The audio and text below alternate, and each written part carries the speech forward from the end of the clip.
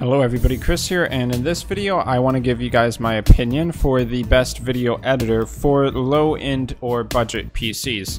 So the video editing program I'm going to go with for this video is Filmora, and I think there's a couple really solid reasons for this. The number one thing is that making edits in Filmora is quick and relatively painless. So for instance, if I click over here and I want to split the clips, it's Control B, and you notice how fast the response time is between when I hit Control B and when it actually responded. That's a big deal because in some video editor programs, if you don't have a monster PC, there might actually be a bit of lag there. Now the speed of Filmora also applies when you drop in special effects. So you have a lot of different transitions to work with here by default, and some of these are actually pretty good. So I have a transition here in this video I was editing. It's a simple blinds. So as I'm scrubbing this clip, you can see pretty much no lag, and we can go ahead and play it as well. Hello everybody, Chris here, and in this video, even though I haven't exported the video yet, and it's still in the editor, the special effects play pretty much flawlessly as if it was an exported video.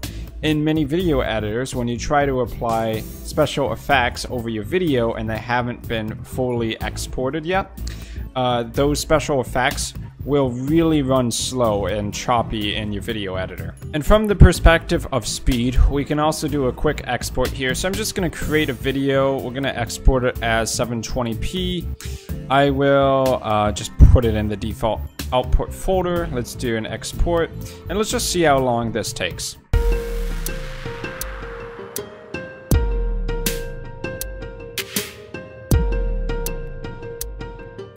Alright, so for me that was just over about a minute in order to export, and yes, it's a 85 megabyte file. There weren't a lot of extra audio tracks or anything like that going into it. So overall it wasn't a huge export, but the speed was pretty fast for video.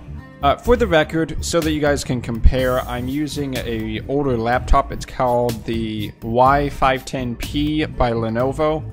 It's actually about a 3 or 4 year old laptop at this point. So I think that's enough on the point of speed. So let's just take a look at some of the other things that Filmora has to offer. Of course, you have plenty of different video transitions. You also have filters that you can apply over your video footage, which is actually something that a lot of people who are more on the casual consumer side of video editing are going to really dig here. And then we also have overlays and elements, which are basically graphics that can go on the screen and you can change the text. And of course, different title sequences, which range from ones that take up the full screen to transparent ones, which are supposed to go over your other video files. And of course, I think it's worth mentioning, I'm a pretty big fan of the dark skin here. They do have a light skin, which we can toggle on and off. But I always go with the dark color schemes for any programs I like to use. And the UI itself is relatively straightforward. I don't think there's a lot people are going to get confused on here. But the main thing that most people are ever going to have to do with splitting clips is, well, just using the split function there. A lot of other stuff that you would get in Adobe Premiere probably aren't going to need to be used by the average video editor. That said, Adobe Premiere is a more powerful program. But for computers that are on the lower or mid side, kind of like mine, having all that extra power does come at a cost, which means that your videos may take a little longer to edit because you're waiting on clips to move around or adding a special effect in it for it to load completely. Now that said, there are far worse offenders of that than Adobe Premiere, but I do think Filmora is a really solid kind of entry-level video editor that is going to be targeted more at those lower end or budget PCs. So thanks for watching. I've been Chris. I hope this video has given you enough information, and I will see you guys in my future video content.